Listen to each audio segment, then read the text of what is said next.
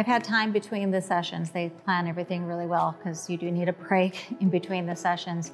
With the new facility, there's actually a walking path. There's a little pond, and the first day there's a gazebo area of trellises, and so I've packed a lunch and been able to sit outside and do that, enjoy the space.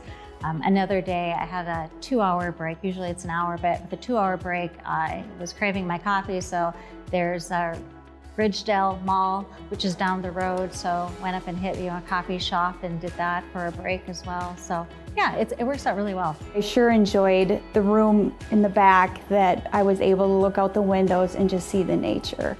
It was very nice. This one's big. Like it just feels more like an office, I would say. That one's a little bit smaller and tighter. I just think it adds a little bit of energy to it. And obviously Dr. Strome's been growing and growing and growing, so they have so much stuff in here now, and I feel like this space can accommodate it.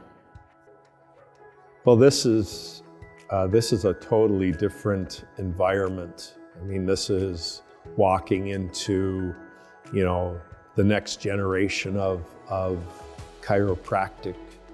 Yeah, you come in here and you think, what's this as an athlete? You've used, heat and cold and hot tubs and then you come into an environment like this with a gyrostim, with special vision machines, hyperbaric oxygen machine.